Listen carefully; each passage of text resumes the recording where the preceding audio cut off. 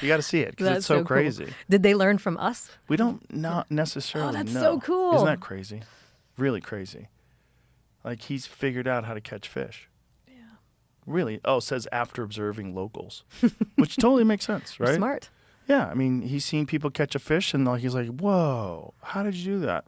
Which is probably how people learned. Like some really smart ape guy was like, I think I can hit that bird with a rock, you know?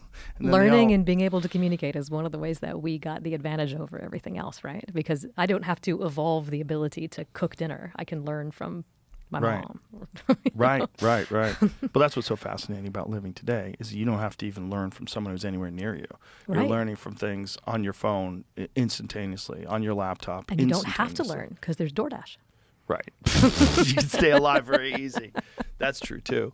But it's just, when AI gets involved in this stuff, when we have sentient AI that you can use to try to, figure out what the consequences of bringing certain species back and whether or not it will be a pro or a con, like what, that's where things get weird. Like if we decide, okay, let's bring back the woolly mammoth.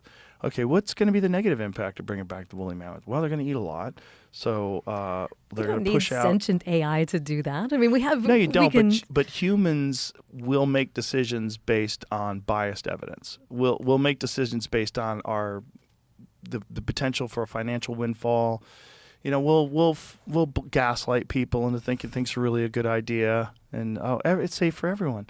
And we'll do things if we know that we could profit. Whereas if you have AI that's going to be completely objective and its only mission is to analyze the outcome.